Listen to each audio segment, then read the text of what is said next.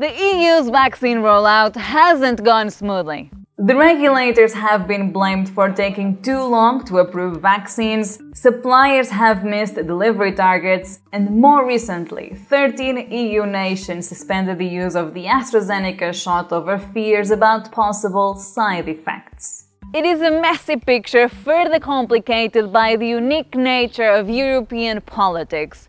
So what's going wrong with the EU's vaccine rollout? The European Union, a group of 27 advanced economies, is lagging in terms of how many people have been vaccinated so far against coronavirus.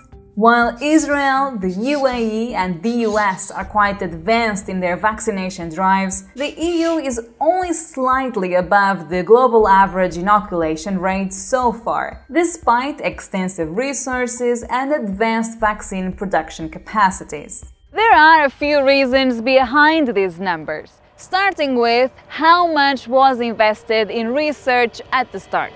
If we look at the difference between how did the US approach this and how did Europe approach this, we see two quite different strategies. The US government said, we are going to push money into the research and development. We're going to subsidize and reduce the risk for companies. We're going to push money into manufacturing. We're going to pay companies early on. You scale up manufacturing even if we don't know if your product is going to be successful. Europe took a very different approach, and they didn't put as much money into R&D, some, but not at the scale of the US, and instead they put all of the emphasis at the end. By the end of 2020, the US government had committed almost $13 billion to develop, manufacture and distribute vaccines. In comparison, the EU has only invested about $1.2 billion in vaccine research and another $3.4 billion in expanding production capacity. And although this total doesn't include contributions from individual member countries, it contrasts starkly with the efforts made across the Atlantic.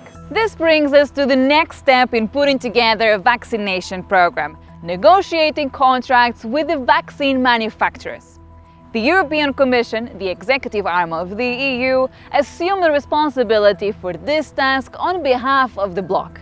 By negotiating as one, smaller countries within the bloc could leverage the body's power to secure access to the future vaccines and negotiate lower prices. However, the Commission struck deals with the pharma firms later than the US and the UK. While these countries inked their first deals in May 2020, the EU only closed its first vaccine agreements in August. This 3-month delay has been viewed as one of the reasons why it took EU member states longer to receive COVID-19 shots. Then there's the issue of vaccine approval. The first pharmaceutical venture to announce positive results from its COVID shot was a joint effort between American drug giant Pfizer and German firm BioNTech.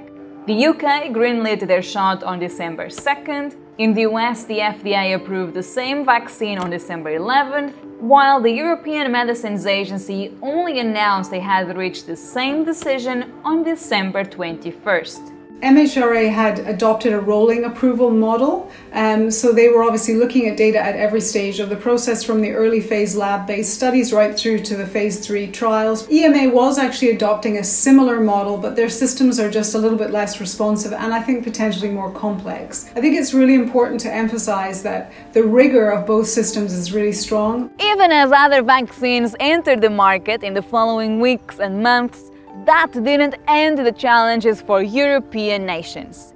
In fact, the region has been receiving significantly fewer doses than it initially expected from one supplier in particular, AstraZeneca.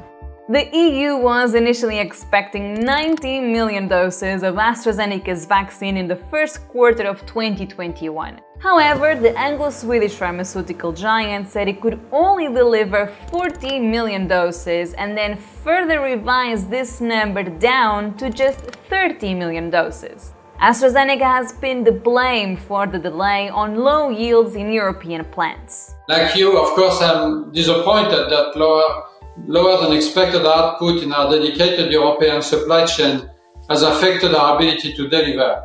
But I want to assure you that we are ramping up production and doing everything that we can. But then things got worse. In addition to adjusting its first quarter targets, the firm also said it could not deliver the 180 million vaccines that the EU was expecting in the second quarter. Instead, it will provide less than half. We also know that AstraZeneca has unfortunately underproduced and underdelivered. And this painfully, of course, reduced the speed of the vaccination campaign. These delivery issues infuriated many officials in Brussels who are keen to ensure that the region gets as many vaccines as possible. As a result, the Commission introduced restrictions on the export of COVID-19 vaccines at the end of January 2021. Do you think that the EU is indeed practicing vaccine nationalism? I think the EU is definitely prioritizing its population first, but no different from other high-income countries or regions. The United States is doing the same, the UK is doing the same. So in that sense, it's no different. I think where the nuance is a bit that we have to be careful with the notion of that the EU is stockpiling vaccines. They're rolling out the vaccines that they get. Between the start of February and late March, the EU exported 43 million vaccines to 33 countries. The UK, which recently left the bloc in a messy breakup, was the biggest recipient, receiving just under 11 million doses. The European Union has indeed, we have to say, been exporting quite a substantial amount of vaccines. These export bans are not particularly helpful, and because European strategy is quite focused on European production of vaccines, we should move beyond this logic. Beyond the delivery issues, the EU's vaccine program has also been clouded by decisions to suspend the use of the AstraZeneca vaccine temporarily. In mid-March, 13 out of the 27 EU nations halted injections of the AstraZeneca shot after a number of blood clot cases were observed in people who had received this shot. Our position is that the benefits continue to outweigh the risks. The European Medicines Agency maintained that member states should continue using this jab even while reviewing the data from the incidents. But these nations opted for the most cautious approach. This is actually a sign that the alert system is working. These countries and Europe as a whole have a well-established mechanism for reporting adverse events, and it's not uncommon when you've got millions of people being vaccinated that there will be events and they need to be studied. On the other hand, it causes harm. So the pause is scientifically justified in terms of let's have time to look at the data and the cases. But the problem is that Europe as a whole, and some countries in particular, are facing another wave of COVID. People are dying from this disease every single day. And if you only have a few days delay in rollout of a particular vaccine that is available, it means people will not receive it. And then at a population level, you will have fewer people protected. While most EU countries later resumed using the AstraZeneca shot after it was deemed safe by Europe's drugs regulator, mistrust in the vaccine was growing. A recent poll showed that German, French, Italian and Spanish citizens were already less confident about AstraZeneca's vaccine compared with other shots.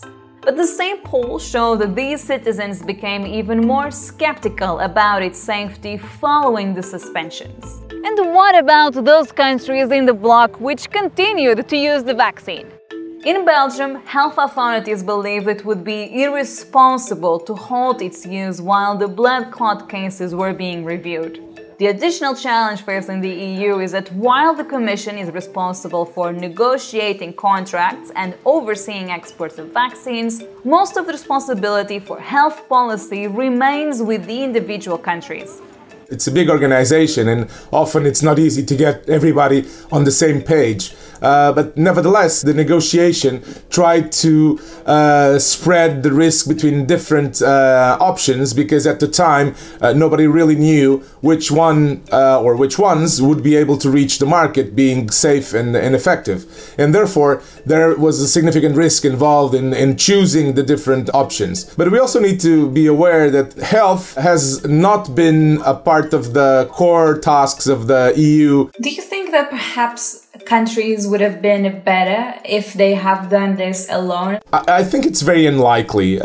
This is a very competitive situation to try and negotiate the vaccines. So eventually, some of the bigger countries might be better off because they have more bargaining power, but then the smaller countries would probably be in a more difficult situation. There have also been issues at the national level, such as bureaucratic red tape slowing down the initial distribution of vaccines in France.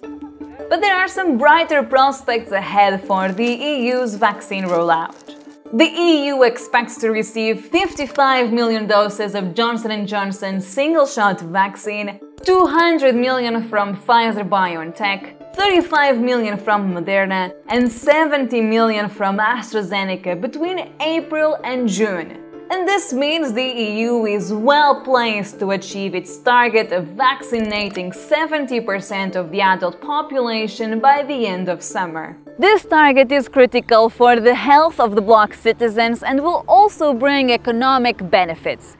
The European Central Bank has projected a 4% increase in GDP this year for the 19 countries that share the euro.